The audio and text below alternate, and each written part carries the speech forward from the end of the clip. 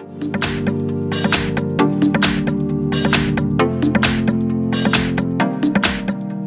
have a VIVO V9 Pro, and let me show you how to add here the fingerprint protection on the following device. So at the very beginning, let's start by using the home screen, find and select the settings.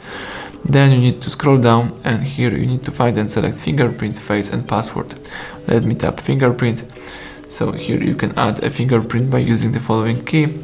And here, before adding the fingerprint, you need to set up some backup method. It could be digit password, alphanumeric password, or pattern. Let me use pattern.